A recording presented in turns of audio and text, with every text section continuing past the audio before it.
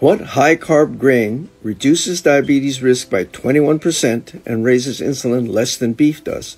Hi, I'm Dr. Shintani, MD, and nutritionist trained at Harvard. I've been reversing diabetes naturally for over 30 years. I'm the author of The Peace Diet, How to Reverse Obesity, Aging, and Disease Naturally. In a meta-analysis with over 4.6 million person-years of observation, individuals regularly eating the highest amount of oatmeal had a 21% lower risk of developing diabetes compared to those who ate little or no oatmeal regularly.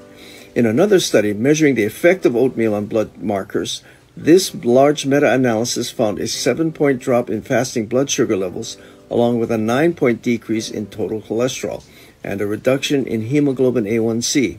In terms of insulin, research shows that oatmeal raises insulin less than beef. Oatmeal has an insulin index number of 40, and beef has an insulin index number of 51.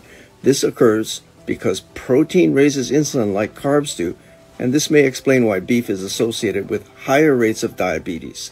So to get better control of blood sugar, consider eating oatmeal.